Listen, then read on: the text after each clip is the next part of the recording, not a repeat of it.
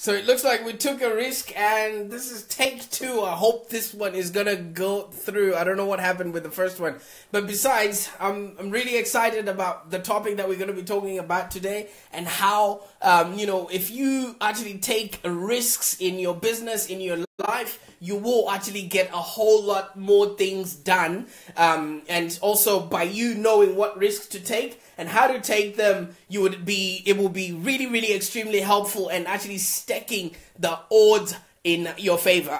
Those that are just tuning in, thank you so much. I don't know what happened. For some weird reason, there was so much energy with that show, and then he just decided to crush on me. So Scott Keating, thank you so much. TJ Mukushi and Reg, thank you all guys so much for tuning in. And we were still really talk S. Sue, thank you so much for coming back. I'm not sure what happened with the first episode there. It just disappeared on me. So I was still talking about the time when I went skydiving, and we're looking at 13,000 feet down, and that was a risk that we were gonna take. First of all, I did not know if we were gonna land on Sue says NBN sucks. It did that before, didn't it? It just crashed on me, absolutely. So I didn't know if we were gonna land on water or on safe ground. All we had between me and gravity, me and the ground, was that parachute. And what if there's a hole in that parachute? So there's a lot of things that we do in life, in our business, in our daily existence, that entails us to take a risk. Waking up in the morning, wearing these clothes and driving to work is risky in and of itself. But we eat that risk because we already know and we have knowledge that there's no one who's just going to cross our path, or the car that we're driving in is safe and all the wheels are tucked in perfectly, But then it so happens within our businesses that we don't grow. We keep taking baby steps and we don't expand. We don't get the notoriety we want. We don't get the the financial rebates that we're always after, because we're afraid to look bigger than we are, or we're afraid to grow or expand our business, or to expand our offers to people that we can actually help. Now yesterday we were talking about comfort zones, and then somebody was telling me after that they had a fear of success, and they have a fear of actually growing. And I thought it's to do with risk and how risk is sold to us. You know what I mean? And I feel like there's nothing more rewarding than actually reaping the rewards of or the benefits of risk gone right.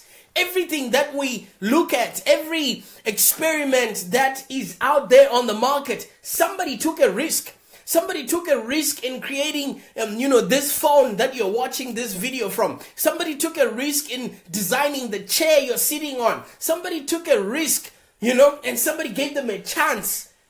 And now it's become a thing. So can you imagine how many things or ideas that you have that you're not risking to put out, and how many ideas that a lot more other people are not putting out because they're afraid of taking the risk of building that small thing that they can actually make into something big. So I'm understanding the people.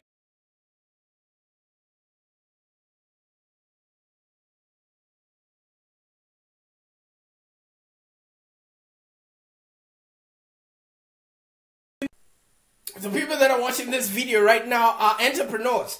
And for entrepreneurs, taking a risk is the necessity of the job. You don't know who your customer is going to be. You don't know how they're going to react to you reaching out to them. You don't know what the economy is going to be like tomorrow. You don't know anything. All right? So it's all about taking a risk. Why then just take a smaller risks instead of actually going all the way? It's because, like I said yesterday, a lot of us are afraid of coming out of our comfort zone.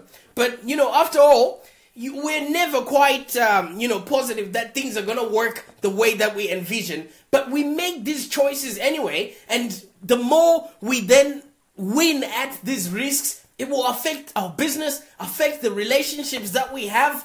And, we never absolutely are sure whether we're making the right risk or not. So just do it anyway. So tell me something. here in the comments there, what risk did you take, at least in the last year, that has actually become something, that your business is based on? Did you take any risks at all last year? Can you just type in the comments there so that I can understand if you guys, actually do take risks, or are you just playing it safe? Because if you're playing it safe, then there's no need for you to continuously watch this video. I want to talk to those people that are willing to grow, willing to take risks along the way in order for them to do and have a business that's actually profitable and enjoyable. Because, like I was saying earlier on, when you know what risks to take and how to take them, it can be extremely helpful in actually staking the odds against your favor.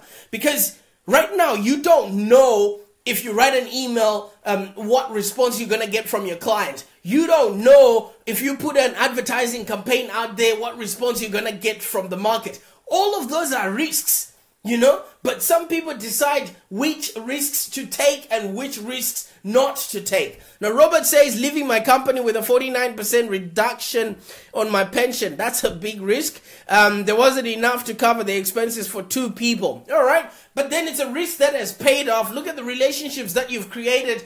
And I think your partner got a job in the recent days, didn't she? So it's all working together, and you knew it was time for you to actually take, that risk. And I'm not also saying as a disclaimer that, you should continuously just take risks that are not calculated. All right. So I'm going to be telling you and working with you and showing you exactly when to know how to take risks, etc. Now, Sue says, made my entire online strategy available online for free. Whoa, that's a bit risky. But let me tell you something about that. And if you look at the results that you're getting now, because people are coming to the internet to get information, Sue. So if you're providing that information, they get to know, like, and trust you, and they know that you're the person that is able to provide that information.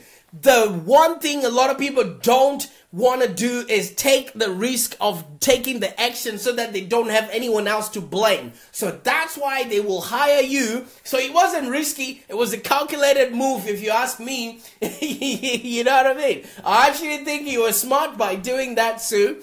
And Raj says, being an entrepreneur, I took a lot of financial risks last year and they are paying off. That's a really good comeback. Because without risk, you don't grow. Without, taking yourself out into the abyss there, you won't see the potential of what you could have been. Because the more you take yourself out of the comfort zone, the more you get to be a bigger person than you are. And you grow into that, So all the risks that you take, whether it's, quitting your job or you taking on clients that you don't know how to serve, all of those are risks.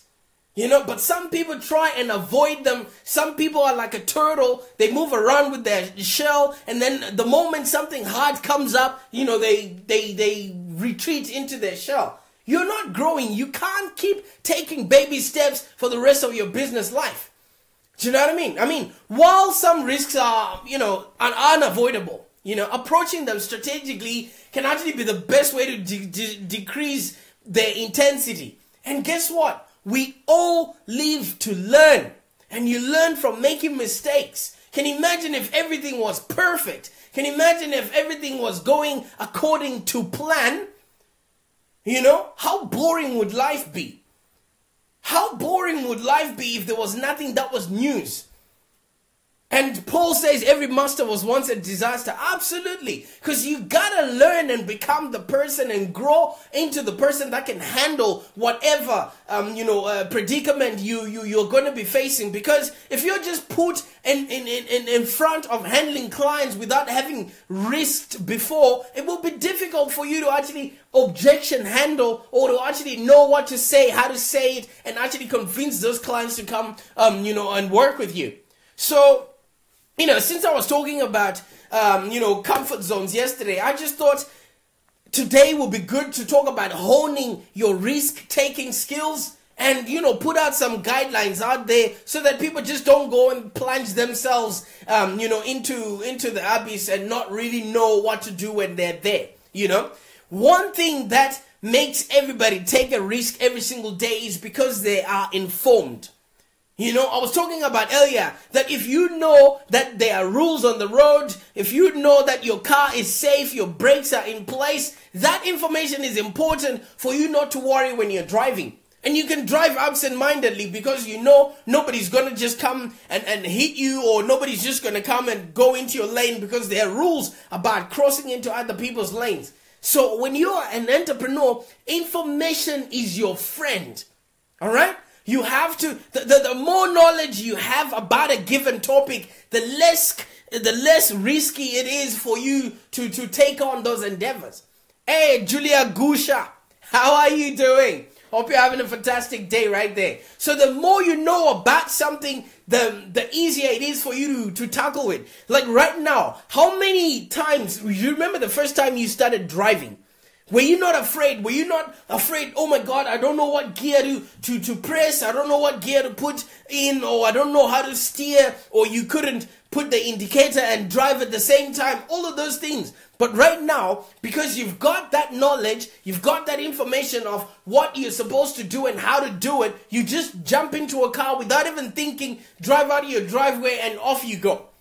So the more knowledge you have about a topic, the less risky your endeavors will ultimately be, because you already have the knowledge. You know, have you ever seen those people that are on Wall Street? They just go in, they look at the figures, they look at the graphs, because they already know what happened in history. They know what to predict. It's easy for them to put in billions and billions of people's money on there. Can you imagine you just going on there today and you don't even understand, you know, how the matrix works, and then you just go in with an uninformed bet?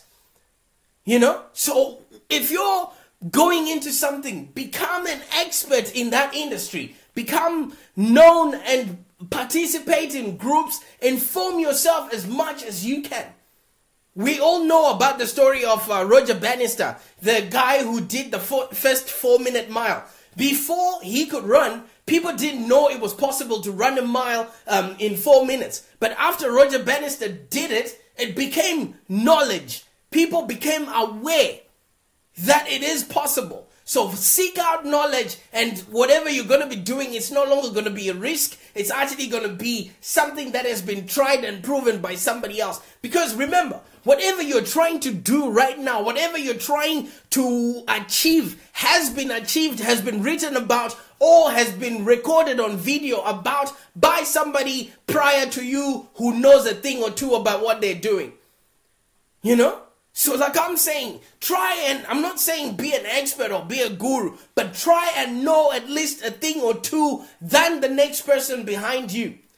You should know your industry so well, and you actually have to have so much product knowledge that whatever risk you're going to be, you're taking, it no longer is a risk. It's actually a strategy or a tactic that you will be taking on in order for you to achieve your goals. You know, because once you understand the buying patterns of your customers, you know, what their motivation is, what their pain point is, and what actually drives them to buy your products, and when they're actually ready to buy, how would you not know when it's the right time to actually go and sell something or a product or a service to somebody when you have that knowledge? So most of these things that we think are risky or we're afraid to do is because we're not educating ourselves on that subject matter enough. So as an entrepreneur, in any profession or whatever niche you're going to be in, it requires to take risks. But they no longer become risks, they become lessons if you have the knowledge to tackle that thing. You know, you want to have as much information about that subject as possible, and the more you know, I guarantee you, the fewer unknowns that are going to be there. And the fewer the unknowns, ultimately, you start taking action and it's no longer a risk. Like I said yesterday, excuses sound best to the person who's actually saying them. The more you are not taking, action, and the more you put out excuses as if something is risky, whoever you're talking to or whoever knows a little bit more knows you haven't done your homework in trying to research on that particular topic. You know? So the more you know, the more you would now actually know, fire is good to cook, but you know it's dangerous if you touch it. So that knowledge, you will then be able to assess your risks carefully. You know the knowledge of what fire is capable of doing for you, but you know not to touch it. All right? So the more knowledge you have about a subject matter, the more it's easy for you to take action. So figure out how much or what have you read or what have you consumed lately that brings you closer to actually getting your goals. Because, I mean, risk is the reality of life. But like I keep saying, everything you're about to embark on has been done, has been proven, has been written about by somebody who is not even as knowledgeable as you are. Like what Steve Jobs said, everything in life has been created by somebody not smarter than you. But you still think it's a risk to go on and actually do things that will help your family, help you reach your goals, and help you actually do and have a business that's profitable and enjoyable. So once you know the knowledge of what you're supposed to do, when you're supposed to do it, you are now, taking informed decisions and making strong assessments and actually finding out, is this the right thing for me to be doing? Because if you're still doing what you were doing in 2017 right about now, then you're probably wasting a whole lot of time, money, and effort. Or if you keep doing the same thing, what did they say? If you keep doing the same thing, it's called insanity. So, having that knowledge, having that information, and being able to look at a risky situation and actually decide whether or not it's not working is the hallmark of being a good business person. Because with knowledge, you can do your due diligence. And that's why venture capitalists can actually just look at a business, on Shark Tank for 30 minutes, and they can actually put in thousands or millions of dollars because they know exactly if this person is a risk taker or not.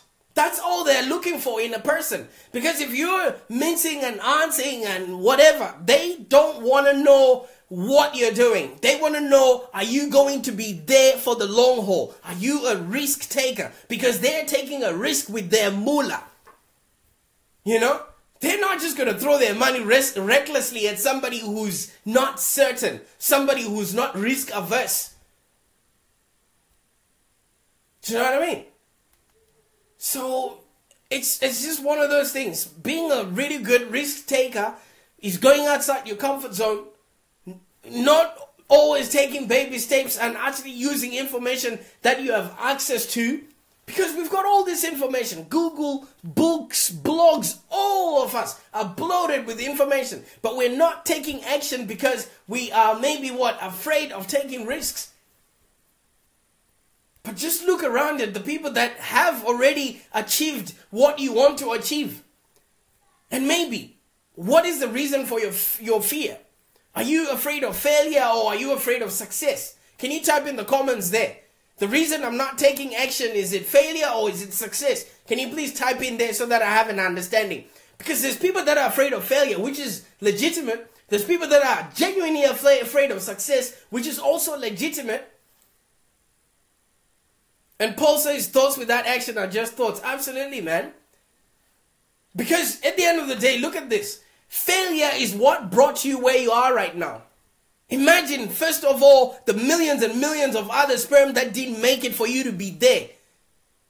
So if they made it, if they didn't fail, then you wouldn't be there. So appreciate that all risks are learning experiences.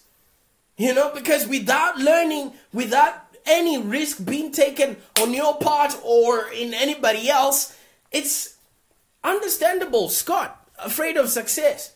Some people really are genuinely afraid of, am I going to be able to handle this? But I think if you actually inform yourself on what to do when you get to that level, it becomes easy. I mean, on some accounts,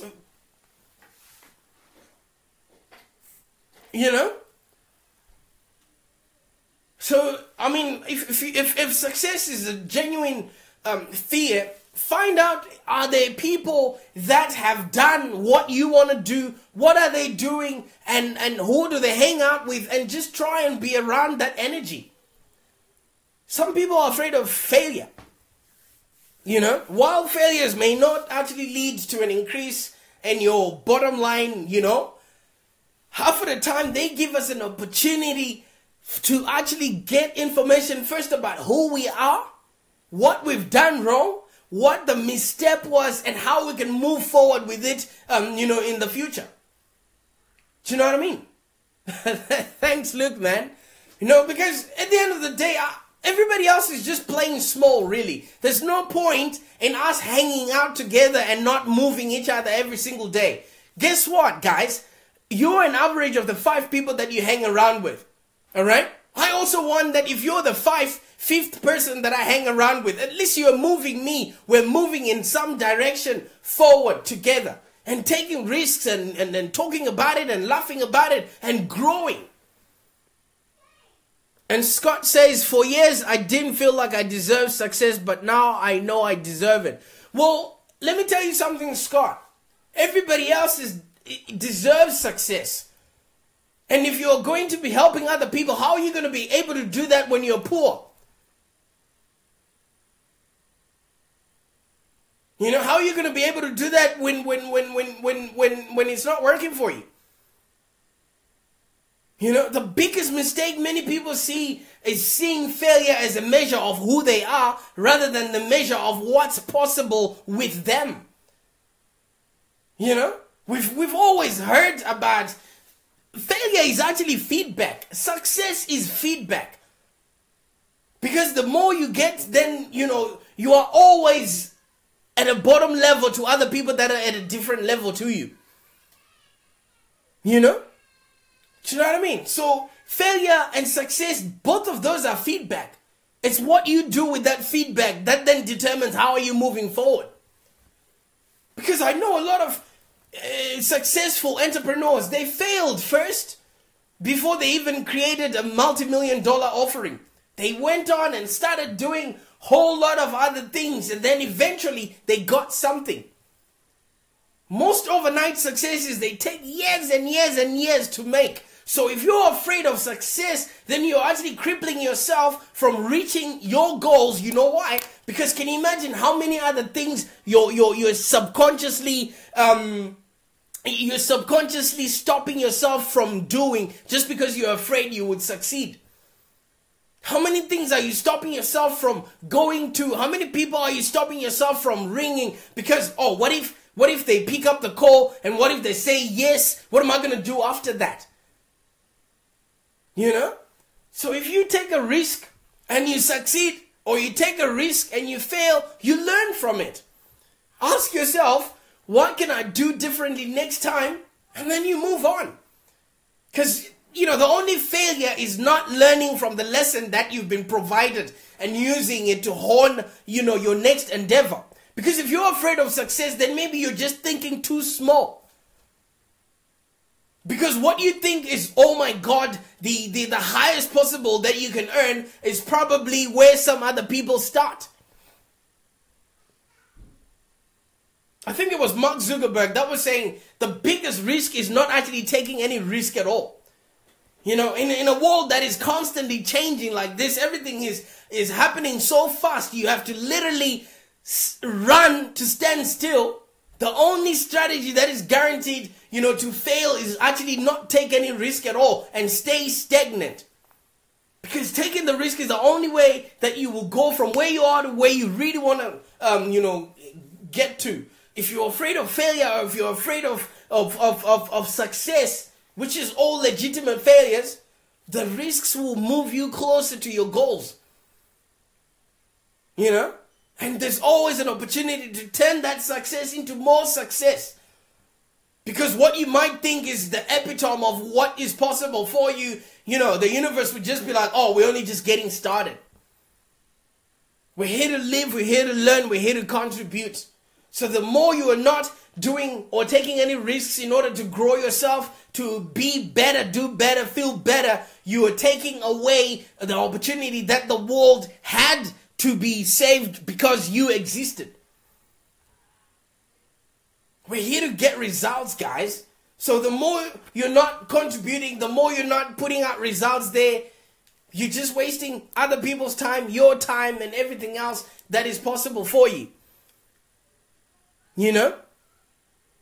I really hope this series of videos has been, useful. And then tomorrow is Friday, obviously. As usual, is the Ask and Prosper show. That show is an hour long where you get to ask me questions. So you might have questions from the videos that we were doing throughout the whole week, or you might have questions regarding how to make your business profitable and enjoyable. Let me know. And then I will put up a status a little bit later on so that you can, start asking the questions, and then I will answer them live for you, so that you too can do and have a business that's profitable and enjoyable. And don't forget, if you haven't claimed your profile on the Australian Business online directory, be sure to do so. We're growing. Maybe by the time you come around, you're going to be missing out on the opportunity. Yes, like I keep saying, take a risk. Check it out. See what you're missing out on. And if it's something that doesn't work for you, good for you. But I don't think that's what other people that are on there already are saying. So thank you so much, for your time. Sorry about the glitch earlier on. I don't know what's happening with my internet, but I really hope the message came through today, because you can't keep taking baby steps. Do you know what I mean? You can't keep taking baby steps. Falling just short of your ambitious goals, will not grow your business. It won't grow your business at all. And especially just taking baby steps and playing too small and being mediocre. People can see it. Alright? So stop playing small. In the meantime, enjoy the rest of your day, and thank you so much for your patience.